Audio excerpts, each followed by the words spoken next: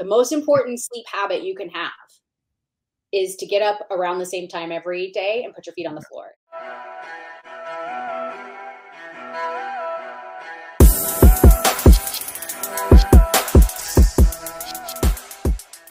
We were just chatting. Sleep is something that's been so much of a focus for me, and really came to the forefront as not just one of the more important, if not the most important things in my life, but also as one of the most anxiety producing aspects of my life, really tracing back to college. And I want to dig into that, but I want to introduce you. I want to thank you so much for joining me, because so many people are recognizing the importance of sleep, but in this conversation, we're actually going to outline why and how that matters. So yeah, thank you for joining me.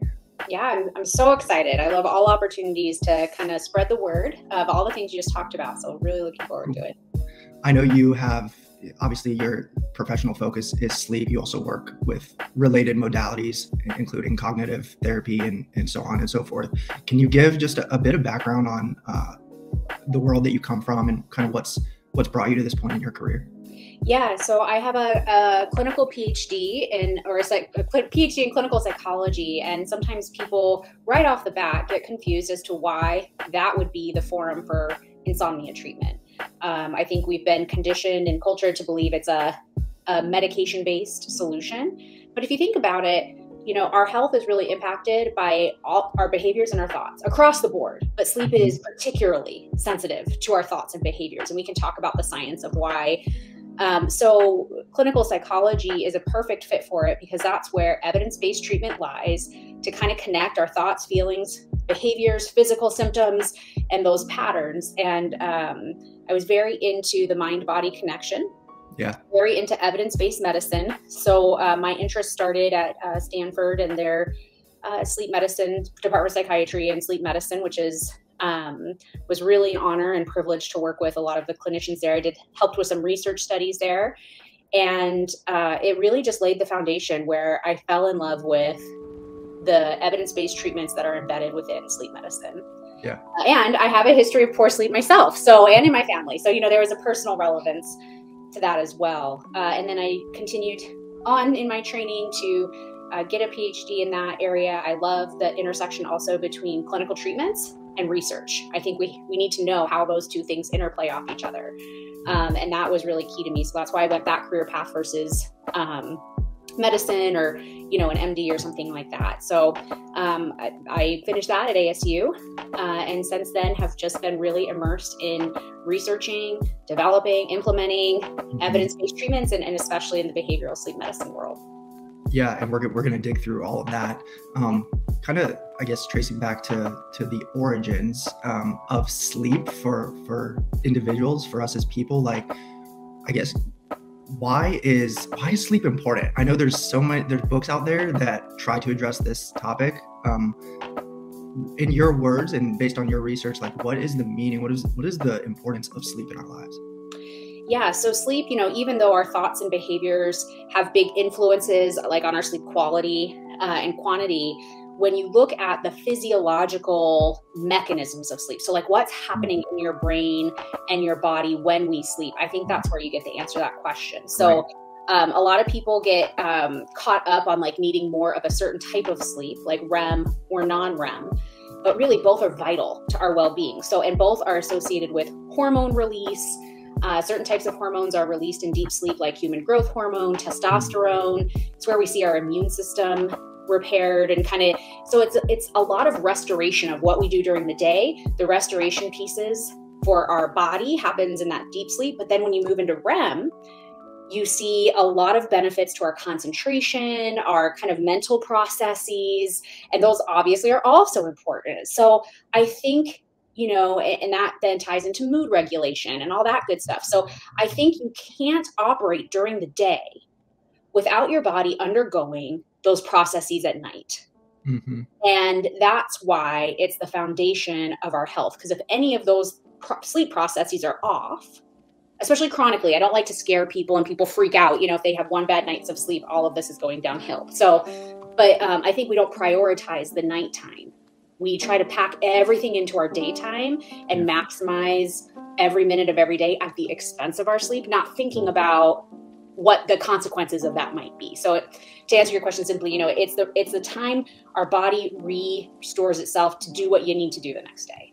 Across the board, every physical process and every mental process is touched upon by sleep. I think I used to look at my sleep time as, okay, I just went through 16 or 18 hours of my day, work, fitness, like working, everything that I do during my day, and now I have to sleep. Mm-hmm. Now I have to jump in bed and try to get a little sleep. But now, since my experience in college with my roommates, that really awakened me to the value and the importance of sleep, but also my commitment to my wellness journey, I look at it differently, and it's very much more so of a privilege and an honor. And I think about sleeping as going into what I call the healing chamber. I like that. Yeah, I just kind of adopted that a few years ago, because I think, to your point, that's the right outlook that we need to kind of take into our sleep time. It's not something that we have to do. It shouldn't be an invasive part of life. It should be something that's just as important as what you do during the day, right? Absolutely. But to your point, that's a mindset. That's a thought, like of how you think about your sleep is going to modify how you approach it and the time and how stressed you are before you go to bed, if you're looking forward to it versus that it's getting in the way of your productivity or your daytime. So I love that. I'm probably going to steal that from you. Yeah, for sure. What did you start to discover within your own life as you started to become more focused on sleep and the role that it played in your personal life and productivity, and or just with your clients? What are some of those most common issues that people tend to face? Yeah, that's a great question. I'll start personally and then extend, some experiences I've had as a clinician. And a lot of people ask, they assume being a psychologist is emotionally taxing. But I just learned so much from my clients and how resilient we are and how much more resilient we can be if we sleep well. So personally, you mentioned some sleep issues in college, and there are some pivotal points in our lives where I think our sleep shifts. And entry to college and young adulthood, is one of them. For women, pregnancy, menopause, retirement's another one, so we see these big shifts. So in my own life, college was one. It's where I really recognized how much of a night owl I was, to the extent that it interfered with my ability to function in the morning. Luckily in college, you can kind of pick and choose your schedule a little bit. So I just kind of accommodated. But then when I entered the workforce, went to Stanford, I couldn't actually get to work on time because of that circadian issue. Yeah. Luckily I was in the right place. But I just really realized, oh my gosh, if you don't take care of yourself in your sleep, it actually interfered with my ability to be a functional be functioning at work. And then as I had children, I have 2 girls. And when I went through kind of that postpartum process, obviously you're not in control of your sleep. But I just realized how my mood was impacted during the daytime. And I wasn't, if I didn't start prioritizing myself and my sleep and my self-care, I wasn't going to be able to be the mother that I wanted to be. And now, I'm kind of like you, where sleep is probably number 2 in my life. My family's number 1. Sleep is number 2. But if I don't do number 2, I can't do number 1. So those are probably 1A, 1B. Yeah. And then comes other things in my life. So it really, for myself, if I use the right strategies to make sure I have the right amount of sleep and get my mindset and my body in the right state before sleep, then I can do so much more with my life for the things that really matter.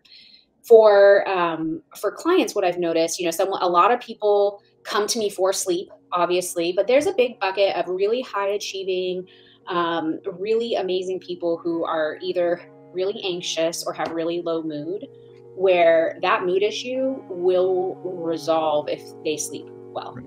And so I think some people keep pushing themselves, thinking, what am I doing wrong? How can I do better during the day? And they're not paying attention to that sleep issue. So even when people come to me for other things, because I do evidence-based treatments for all sorts of things, trauma, depression, anxiety, self-esteem, that, we check on that. Yes. So especially a lot of working professionals or busy parents, they'll stay up till 2:00 in the morning, folding laundry, getting that last bit of emails out, and then not recognizing, again, kind of where we started, what expense that has to them. So really just teaching the priority of sleep, which is why, I've considered moving more into a coaching space than just psychotherapy, because people have some stigma of like getting mental health treatment, but anyone can benefit from education and some simple strategies on how to check in and prioritize your sleep and make it better on your own in a couple, just with a little bit of education. You don't need to go to therapy for that. So it's really expanded my mind on how else can I reach more people and help more people understand these things.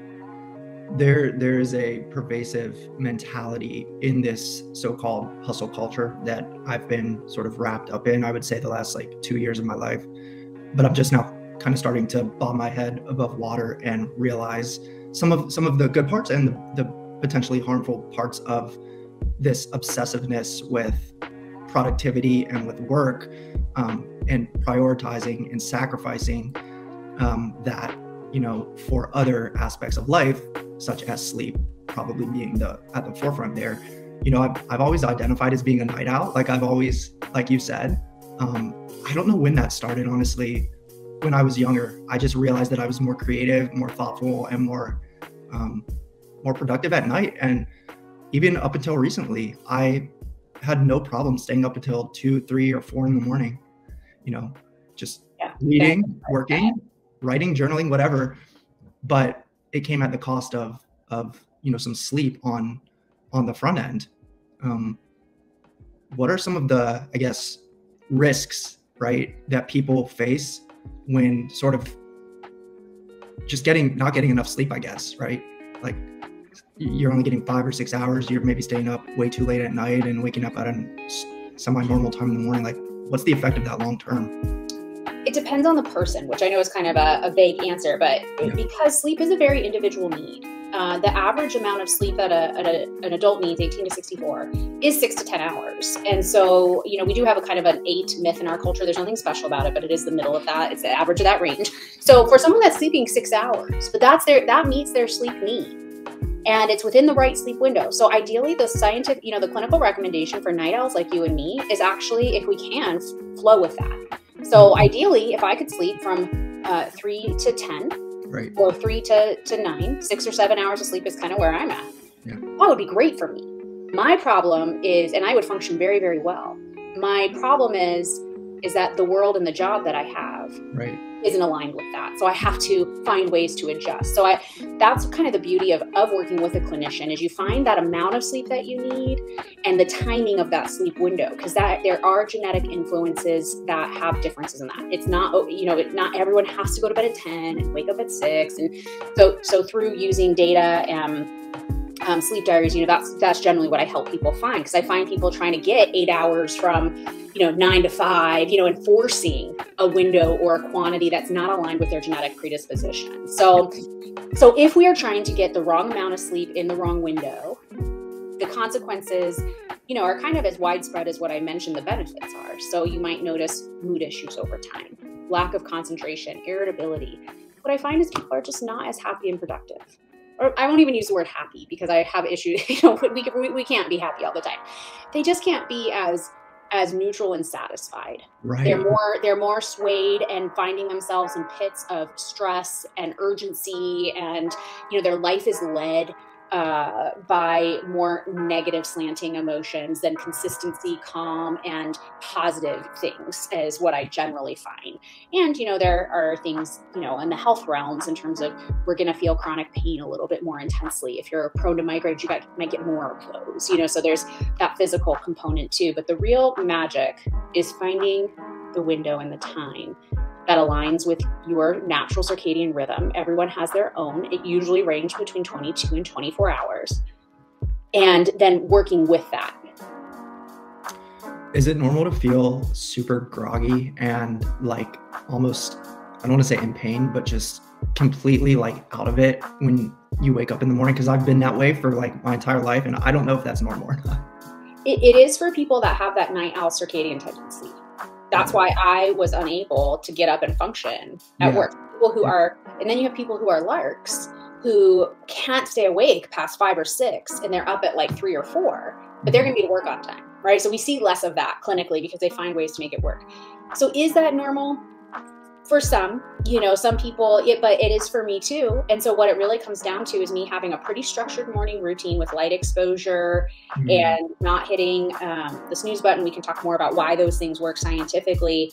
Yes. And also kind of coming to an acceptance that I'm not going to wake up bouncing out of bed. If I keep searching for that, I'm going to keep getting frustrated and mad at myself over something that might just not be possible, because of my genetics and my circadian tendencies. So, it's all about learning about yourself and then again, working with it, so that I'm not mad at myself every morning. I'm compassionate. I do my structure routine to help me have the best day possible. And I know that I'm not really perky till about 10 a.m. So if I've got big meetings, big presentations, I tend to not put them in those time slots, and things like that. So kind of working with myself instead of against myself. Do you drink caffeine in the morning? And then conversely, is there a time during the afternoon or evening when you suggest that people do not drink caffeine after? Yeah, caffeine, I love the term hustle culture. I saw a quote, and I feel bad because I'm not going to be able to attribute it correctly, that, we drink so much caffeine to cope with the world that we've built that requires caffeine, and caffeine's not bad. And for things like night owl circadian tendencies, there can actually be some ways to dose that or work with it to help you. But like all things, there are pros and cons. So the general scientific recommendations are your body has mechanisms and hormones that it releases to help you feel sleepy and awake. So if you align your caffeine intake to not fight that, it's not so bad. So for example, your body has a natural cortisol peak at about 45 minutes after you wake up.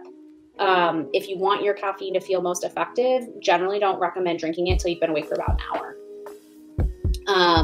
And then you want to stop drinking caffeine about 8 to 10 hours before you go to bed, because caffeine has a crazy half-life. And so its half-life is 4 to 5 hours, right, but it's not completely out of your system until 8 to 10 hours. So I usually tell people, don't drink it for the first hour, then have some, and don't have more than 400 milligrams, which is usually 2 to 3 servings, but check bottle. Some of these energy drinks and stuff will whap it all into one serving or one big, it depends on the size of your coffee, etc. Yeah. Usually by 2 or 3 p.m., we don't want to be having any more.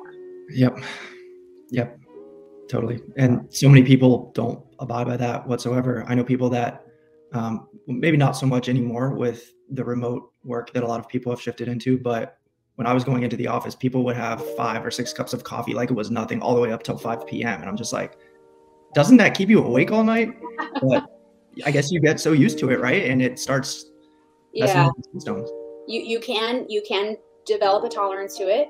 There are some people that are just more sensitive to it than others, going back to like know yourself, but a lot of times that half-life mark of 4 to 5 hours, as the caffeine, the bulk of it wears off, you get this burst of adenosine, our sleepy hormone, and you have that caffeine crash. And that's when people are like, oh crap, I need more caffeine. And that's the pattern that we kind of don't want to get into. So do I drink caffeine? Yes, I do. But I keep well within those limits because I'm more sensitive to it. And because I'm a night owl and because I am more creative and get going in the night, I need to protect that 2 hours before bed really, really carefully, that I'm not having caffeine in my system. I'm not super active or engaging in work. So I'll just keep going. And so it's all about individual, but most generally people shouldn't be drinking caffeine into the afternoon and evening. I saw a quote once that really resonated, to the effect of, we drink caffeine in the morning to wake us up. We drink alcohol at night to numb our pain or numb us from the day. Then we wake up and we do it all over again, which speaks to the pessimistic aspects of just the way that our society's become. I'm not sure, but I think there's a lot of truth to that. And when it comes to alcohol, something that is so destructive to sleep. Can you talk a little bit about what alcohol does in terms of our ability to get or to maintain quality sleep? Absolutely. Before we go into that, I want to reflect on that comment you just shared, because not only does it reflect the culture that we've built, but I think it really hones in on this. I have to have something outside of myself to make myself move and make myself sleep. I can't do it on my own. I have to have a substance. And if you look at most of the, as seen on TV products or things, it's all about quick fixes. And sleep is not a quick fix. Sleep is a regular routine, just like exercise or weight loss. There's most things in having optimal health are not quick fixes. And anything that tries to tell you different, even to the extent of melatonin, is not, and medications for sleep, which we can or can't talk about, it is not, has no evidence, no research, we're very, to support long-term sleep sustainment health. So, and in fact, a lot of them interfere with getting the deep quality sleep that we need, that I talked about, that's associated with hormone release and tissue repair and immune system. So alcohol is also like a drug, right? And so it's a particularly slippery slope because, like you said, it's a sedative, it's a depressant. It makes you feel like a little relaxed and even sleepy. So it's a really easy thing for people to get caught into, thinking, of course this helps me sleep. But what happens is it actually totally junks up and messes up the second half of your night when you're getting your REM sleep. Your sleep cycles don't progress as they normally would. And so you don't get the same amount and quality of your sleep cycles. And so you wake up feeling more junky. It's part of that hangover effect. So you don't get it. And it often creates fragmentation or awakenings in that second half of the night. So, and whatever you're getting from that nightcap effect, usually our body builds a physiological tolerance to that in about a couple days. So you're always going to need more. So, and my big thing is people do have the ability to help themselves sleep and to get up and do what they need to do without the use of substances. But that's a completely counterculture and counter industry perspective. Right. But everything in cognitive behavioral therapy for insomnia is really teaching those skills and finding that sleep window that works for you. So yeah, the alcohol is a real tricky one. There's absolutely no benefit to your sleep cycles, and also important to know, because it is a depressant, if you're taking other medications or if you have untreated sleep apnea, it can make those things worse. If you're taking things like an antidepressant, it can help mitigate the effects of the other things you might be trying to do for your health. So it's a doozy. I was thinking about this conversation over the last couple of days, and one of the things that kind of popped out to me is sleep habits. And we can either have good sleep habits or we can have non-beneficial sleep habits. And I think they're sort of quietly one of the most difficult types of habits to either set or break, at least for me. And honestly, I'd never realized some of the habits that had kind of crept up on me that I've just really sunk into, like the last half decade of my life. For example, I don't know how not to fall asleep if I'm not on my stomach. And the downside of that is that my head is turned and I've developed a chronic kink in my neck and in my back due to that. But now I don't know how to fix that. And I've tried recently to, fall asleep on my side. I can't fall asleep on my back. I just can't do it. Maybe I'm saying that and that's why. Maybe I need to actually change my dialogue, but that's there. And then if there's any light seepage, I can't do it. If there's any noise, I can't do it. So I'm wearing earplugs every night. I just feel like I go into this little slumber, and that's the way that I've maybe conditioned myself to need to sleep. But what are your thoughts around sleep habits and really setting up positive behaviors to enable better sleep? I always tell people they're necessary, but not sufficient. So it is important to have a really important, what would fall under the term sleep hygiene, which I hate. It makes us sound like dirty sleepers if we don't do them. But so I call them sleep health behaviors. And it is important to have a series of, a routine of those. So I use a white noise machine. You use earplugs, we have blackout drapes, or, we make sure those are all really important. If you have insomnia or a clinical sleep disorder, it will not bring you all the way home. So sometimes people actually get frustrated. So they're like, I'm doing all the things, and that's where CBTI really comes in, that we might need to look at the timing of your sleep and some of the other things in terms of mindset, or that we do to, kind of work on sleep. And again, finding that kind of personalized sweet spot. Sleep positioning, it's, if you don't have sleep apnea, and it doesn't matter, like you said, there might be unintended consequences like a neck, kink and things like that. For that, I'd say try to, manipulate the pillow or, the other aspects of your sleep environment versus forcing another sleep position. That's going to be harder, and it's okay to be a stomach sleeper. There's not something bad with that, but you want to find other things that help you do that without having pain the next day, or are there stretches that are recommended to do as soon as you wake up, or whatever that might look like but so, sleep positioning is generally just a personal preference. So I think those things are important. They're very individualized. I generally tell people to really consider temperature, noise, and light as our primary environmental factors. So if it's too hot or too cold, but that's a trouble for you and me in Arizona, because like the optimal sleep temperature is like around 65. And I don't know about you, but I'm not paying the AC bill in the summer to make that happen. So working with fans, and you brought up sleep as a privilege, and that is true. You know, there's a lot of parameters in people's lives where they can't afford or don't have these things to work with. So thinking about accessible sleep solutions, and I think are really important too. Noise level, either a white noise machine or earplugs. Sometimes earplugs make people have anxiety that they're going to miss something or they can't hear something. So the white noise machine's a little bit better. And there are free apps to experiment with that. And then the light is really, really important. So yeah, I definitely advocate for blackout drapes or whatever you need, because the less light, the better. Yes, definitely. I wanted to ask you about, you mentioned anxiety, but hyperactivity, hypersensitivity with the brain. Why does that happen to some people sometimes when they're trying to fall asleep, where you feel like you just can't release, you feel like you can't let go, like there's something that's electrocuted or something like within your brain that won't shut off? Why does that happen? How do we fix that? Yeah. And I just realized before we move on to that, the most important sleep habit you can have is to get up around the same time every day and put your feet on the floor and get some light exposure. So aside, that will always be more powerful than, you know, any gadgets and things like that. So I did wanted to do my scientific disclaimer on that. Great. To answer your question about overactive mind, it can happen for a couple different reasons. One can be, again, that genetic predisposition. If you're a night owl, like your mind might be ready to go, you know, at that time.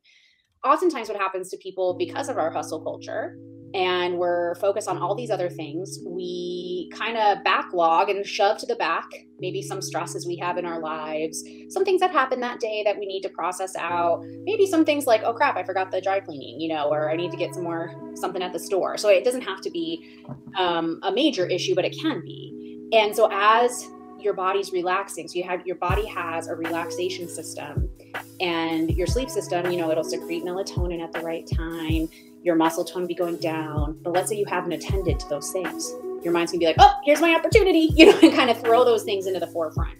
Your stresses, your worries, your not to-dos, because it's the first opportunity it's had all day as you're starting to relax and unwind. So one strategy, you know, we really try to work with people on is having some time set aside in your day, a couple hours before sleep, to do either a daily wrap up, a check-in, look at your to-do list. So it can be very logistical, you know, and kind of close out your day. But it can also be more emotional, like some journaling, some reflection. I call them like self-check-ins, you know, and how do we have a self-check-in process on what did I do well today? What, you know, can I, you know, what do I need to keep working on? What's bugging me, you know, and try to get those things down so it's less sleep interfering. So I think those are the main reasons that we have that kind of overactive. And the third thing I would say is, if we've just been doing that for a long time, our minds become conditioned. Yeah. This is the time I worry. This is the time I think, because I've done it for the past couple of years. And so it just becomes an unintentional conditioned habit that will just keep repeating. And so that's why when we do something like worry time or have structured exercises at other times, even if we're not feeling worried, it reconditions our brain to have to undergo those steps at a different time that won't interfere with our sleep. And then piggybacking off of that, are there any like almost like tactical or technical things that you try to do each day before going to sleep, and then when waking up, like, is there a specific time you say no more blue light after this time? Yeah. So for myself personally, I don't find that I'm super influenced by blue light, you know, but I do put my phone on the charger way away from my bed. I still use it as my alarm clock, but it is not in arm's reach at least 30 to 45 minutes before I go to bed. Okay. I have an 11-year-old, and she went to middle school, and against, you know, since they don't have payphones, we got her a phone. And it's been really interesting to try to teach good technology habits at that age. So the routine is, you know, the phone's out of the bedroom and off the charge, you know, in the charger in a different room by, you know, an hour before bed. I don't like starting my day glued to my phone, either putting it down or picking it up. Yeah. I don't know how sleep interfering it is versus like, I just want to feel like I'm controlling my day, and starting and ending the day on my terms. And when I'm on my phone, and I think a lot of people can relate to this, it's not bad, but I scroll through useless crap, you know, and sometimes even stuff that makes me upset, or I get just like in a rabbit hole that's interesting to me. Yeah. but it's not always aligned with what I need to do with my life and what I do to say my day's been successful or not successful. And so it's as much a mindset thing as a sleep thing. I also start my day without fail with like writing down my priorities and what are the actions I'm going to do to meet those priorities. So even as little as, my kids are my priority. So I make sure to do like a bedtime check-in with them. Yeah. I always do some deep breathing before I go to bed, and having some structure in that way. So kind of a long-winded answer, but those are the things, aside from the blue light science, which is very strong and I do very believe in. It's kind of that approach to my life on how I want to control my outcomes and my productivity that I think, which ultimately makes me feel more relaxed before I go to bed because I'm owning my own narrative throughout the day. And also in the morning, just having the presence of mind to kind of take conscious control of your actions and your thoughts in the morning as much as possible will have residual effects when you lay down and go to sleep that night. So thank you for pointing that out. Exactly. I've got kind of an out of left field question for you related to dreams. I'm curious if dream therapy and or just a focus on dreaming and dream analysis is something that you think about in your work or personally, and how dreams kind of play into your approach to sleep, if at all. Yeah, it is a great question. People ask me that all the time, and I have a really disappointing answer. No. So, in as much as if we're having a lot of dream content, it may reflect that we're stressed and we're in lighter stages of sleep more of the night and thus remembering them or getting awoken by them. And so I think they're significant in that way.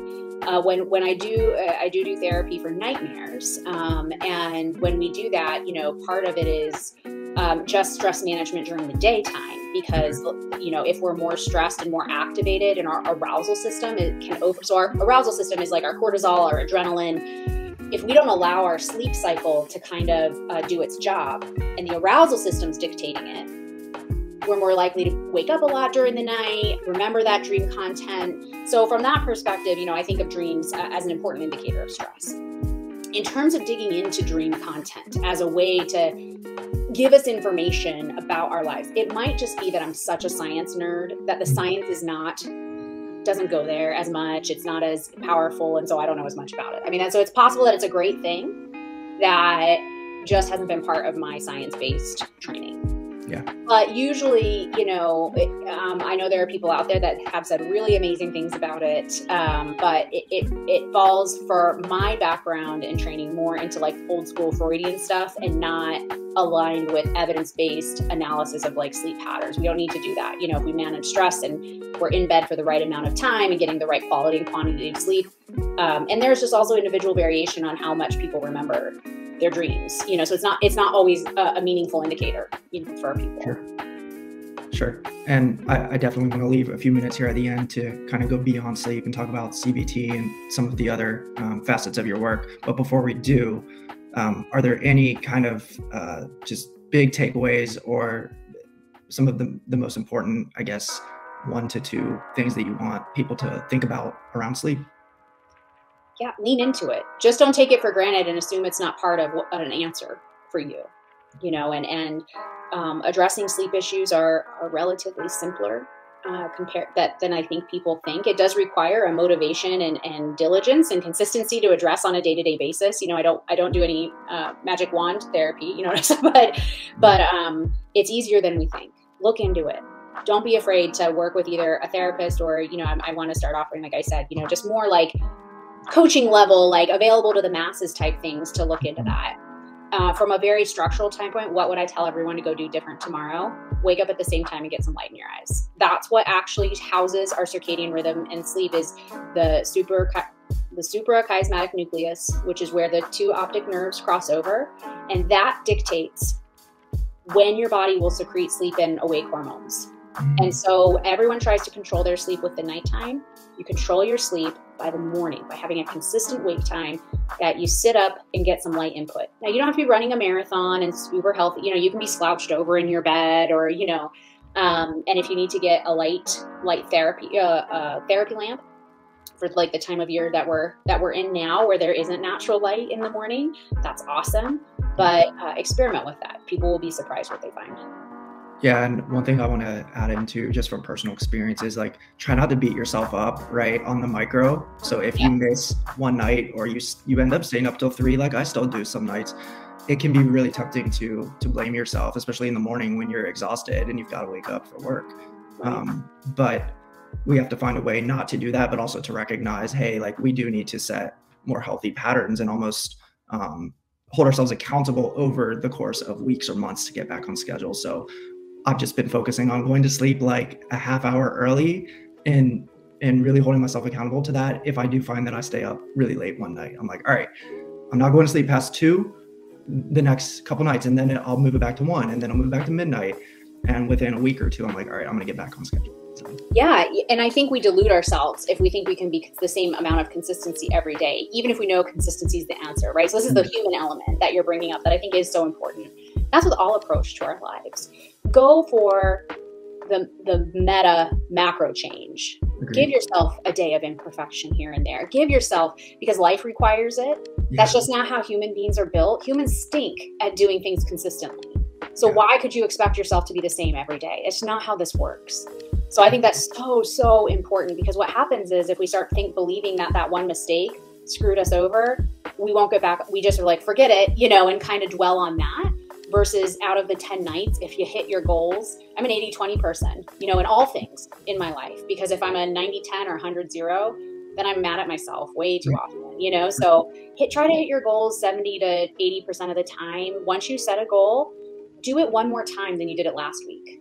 That's an improvement. You're also not going to go from 0 to 100 when you're trying to change your sleep. I love what you said, like changing it a half hour, 15 minutes, do it achievable, scale up. Don't go to the extreme and then expect yourself to stay there. That's not how human behavior works. And just to throw this in by the same token, I mean, it's easier for things to start slipping out of control, right? If you allow it to happen, and you can't make up sleep. I've always heard that too. Yeah. You can't make up for lost sleep. If you get 3 hours one night, you can't just expect to sleep for 14 hours the next day and make up for it. It's not going to happen. Yeah. It doesn't generally consistently work the way you'd want that to. Right. Cool. So kind of extrapolating from this point, to some of the other areas of focus for you. I know you work with anxiety and stress and a couple other modalities too. And I know that you've done a lot of work at the VA working with veterans. I'm curious, particularly around some of the PTSD patients that you worked with, if you're open to sharing. I guess, what are some of the more common things that you're seeing in that field and working in that way? Yeah, I do a lot of trauma work in my private practice too. Evidence-based treatment for trauma is hard to find. And there's, it needs a specific protocol. So we do see different sleep patterns with different things. And what I notice with trauma, so with anxiety, you have more trouble falling asleep. With depression, you have more, you might be in bed too long or more trouble in the early morning. PTSD, we notice that people have trouble falling asleep. A lot of times they're concerned with safety or, some hypervigilance of noises, and then the nightmares. What I notice across all, so with trauma especially, people wait too long. They wait till they've had so much functional impairment in their lives. Their relationships are broken. They're having trouble holding on to their jobs, because it's so uncomfortable to talk about whatever happened that's driving that PTSD. I think there's also a lot of misconceptions on what PTSD is and isn't. We use the word trauma and PTSD, I think, a little bit too loosely sometimes. But trauma and having PTSD means that you've had a life experience in which you witnessed someone else's life or your own life being threatened, or someone passed away, or something really, really magnitude. So it does not minimize other horrible things that happen in our lives, but there are pretty specific life events that meet that criteria of trauma. And so because they're so significant, and because they're so uncomfortable, and because we have way too much mental health stigma in this country still, it's getting better. Millennials and younger generations are doing so much better. But I've literally worked with people who haven't said a word about these thoughts and feelings for decades. Wow. And that just breaks my heart, because there's a trail of lost memories and opportunities and relationships in that wake that didn't have to, that might have not had to be there, because all of these things, trauma, depression, anxiety, have treatments that can be beneficial, both in the therapy realm. And this is a place that medications can be helpful. And when we notice that things have been chronic, severe, medications plus therapy are usually the right types of medications, antidepressants generally, can get us back to a place in our lives where we can engage and enjoy things more.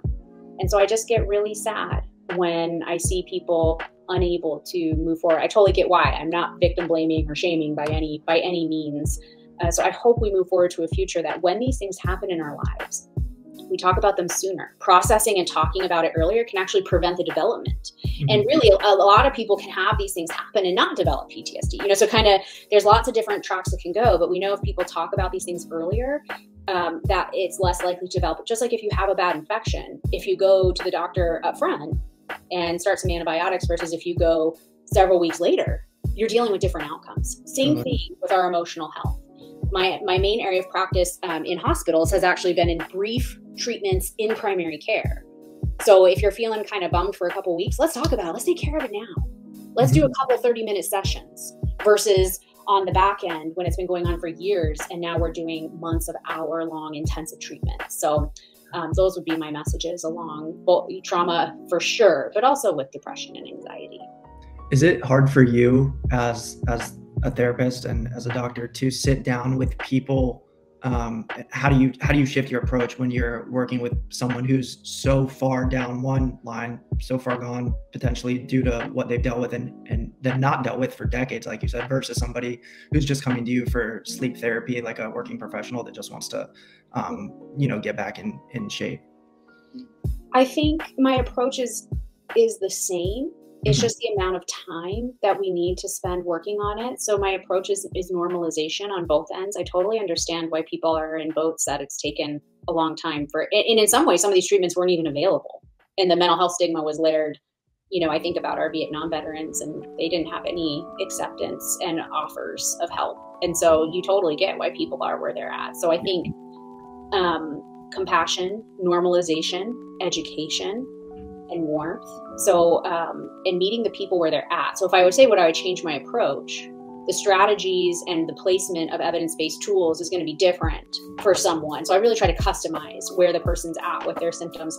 Someone who's been dealing with some stressors for a couple months, we might have like a couple things that we're going to work on simultaneously. Whereas someone who's been dealing with something for decades, we might just take some time to get to know each other and spend some time just learning how to sit with the discomfort. You know what I mean? And then we move into skills and then we move into things like that. So I think the pace is for sure different. But in terms of my approach, I generally believe people are doing the best they can with what they got. Totally. What they got is different. And my job is to figure out what they got, where they're at, and go there. Yep. And just be as, I think we all have the potential to improve and to get better. And so I just try to be that source of hope and that source of openness and transparency. We don't have a lot of spaces in our lives. We can just go be ourselves and show the ugly and not feel judged and not feel like someone's critiquing. And I think what I work the hardest at is to provide that. Yeah, for sure. So we've talked about tech, we've talked about sleep, we've talked about stress and anxiety during this conversation. I guess my last topic for you, are there any sort of like big trends that you're seeing that span across either one or all of these topics coming to the forefront within society that you want people to be thinking about or that you're kind of adamantly focused on going forward with your work? Yeah, that's a great question. Usually I'm able to answer right off the cuff, but I'm going to think on that for a second. I think there are two. One is the accessibility of treatment. So, let's take CBTI, cognitive behavioral therapy for insomnia. We do not have enough clinicians that are trained in that comparative to the number of people that have sleep problems, and so access is hard. Price point is hard. Insurance coverage is hard. Yeah. I think there have been such amazing developments in the accessibility of telehealth, in licensure laws that now allow some psychologists to be cross-licensed through it's called PsyPact, so I could deliver telehealth to someone in some other states. I think evidence-based treatments being able to delivered on some app platforms. There's not one size fits all. I think it's really cool. I think we need to have some sources of truth and research to kind of help people know what's good and what's not good, but now with social media and with some app development, and I think psychologists are being more sought after for consultation, like we're getting the word out more. Yes. So I would say if you've had issues even in 2 years ago and you felt like there wasn't a good fit, there might be now. I'll just plug one, like Insomnia Coach is a free app that you can download that was developed by VA and DoD, and it gives all the elements of CBTI. It creates your own sleep schedule. It has an AI algorithm. It'll give you the skills. It's what I do, but delivered in a self-paced platform. Now, it doesn't have the accountability and it doesn't have, clinician checking in on it, but it's a great first step of care. It's totally free. And so there are things like that I think are phenomenal. The second trend that I think is really emerging is the digital tech, kind of the monetization of sleep. And I think that has a couple different directions.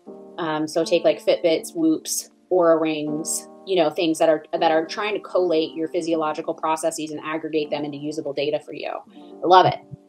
But here's the problem. People don't know what that means. People don't know what and there are some fundamental errors that I struggle with. So I have a Fitbit. A Fitbit cannot, a wrist device cannot tell you if you're in deep sleep or not. It just can't. You need little electrodes on your noggin. So I don't want people to get hung up on it and obsessed. There's actually a term, orthosomnia. Like, I don't want people becoming obsessed with these tech devices, telling them whether they're sleeping well or not. There's error. Go with how you feel. Don't lose your gut, and use that data to transform into behavioral action on a day-to-day basis. And I think we need more resources helping people navigating that. Last question, I promise. Just something you said reminded me of this. This question that I had. I've been thinking a lot about the tech age that we're coming into. Obviously, sleep is literally a physiological, biological human need. Like, we need our sleep. There's no debate about that. But do you see a potential future where that could be changed or even eliminated as things like the metaverse, which we don't even know what it's going to be, or the implications of that are coming to fruition, or AI? Do you see a future where sleep may not be needed? I don't. Okay. I don't. If you look at the physiology of sleep and sleep through the ages, there have been some sleep trends where people are sleeping less, but you also see trends that mental health issues are increasing. What does that mean for us? So for me, I see things like virtual reality, AI, I think helping create atmospheres and environments for people to do like relaxation before bed. Do I think it could help with sleep? Yeah. Do I think there's anything that can replace sleep or help us get along more without it? No. Because on my military work experience, on things, we've been trying to do that. We try to give Ambien, caffeine, this, that, the other, and it's not working. And so I don't know that other devices and advances could ever supplant. I mean, we don't know the body and the mind as well as we think we do, or we'd have a better handle on chronic disease management. And so I think we need to be very humble when it comes to the body and respect what it does and respect what it can't do and respect our knowledge of that in the interventions that we plan moving forward.